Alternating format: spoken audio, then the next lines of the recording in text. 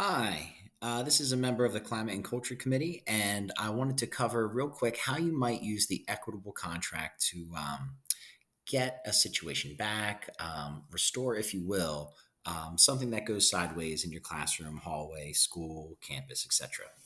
Um, so I thought we might use an example to go off of, and this example comes from the classic 1988 Stand and Deliver film, based on Jaime Escalante.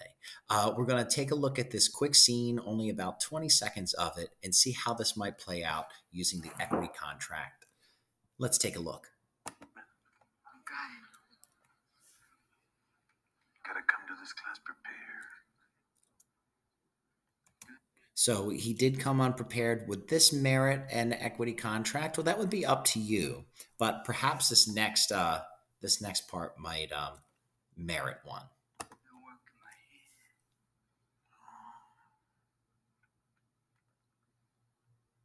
You know the times tables? Ones, twos, threes. Uh-oh. Finger man. I heard about you. Now, the movie goes on, but we're just going to pretend that it stopped right after that offense. So the student name, his name is Student, student from film. The student used an inappropriate hand gesture towards the teacher. Who did it affect? Now, this is something to talk about with the student when you make this contract with them. Did it affect that student? Not terribly. Was the whole class looking? Yes. Quiet as the conversation was, everyone was looking. So that gesture is something that's now part of everyone's working memory of the culture of the class. The group that didn't seem like they were doing group work, the teacher, of course, the teacher uh, took that three directly to his mitt. And I think that's about it. So, how can that student make this right? A one-to-one apology, if you think that merits it and would fix it. Perhaps a class apology. I tend to think a class apology would be better since the whole class witnessed it. It kind of makes sense that, you would want to get back to a situation where everybody feels like, yeah, they're not going to get the middle finger just for disagreeing with this student, besides the teacher, right? It impacts everybody. But there's all sorts of other things too. The student could volunteer to put the textbooks in the right numbered order at the end of class.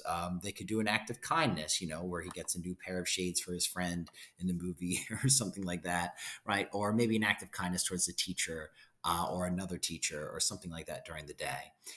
He did brag about his math skills, so he could tutor someone. I think maybe later in the movie he even does. Make substantial progress on a back assignment. Perhaps there's something that involves a community leader they could do. Maybe they go to Hall as Methodist and they volunteer on Sunday as a way to make it right. Or they come out with a teacher maybe 5 minutes before the end of the day and help kind of tidy up the campus a little bit. All right. For us, it's going to be a class apology.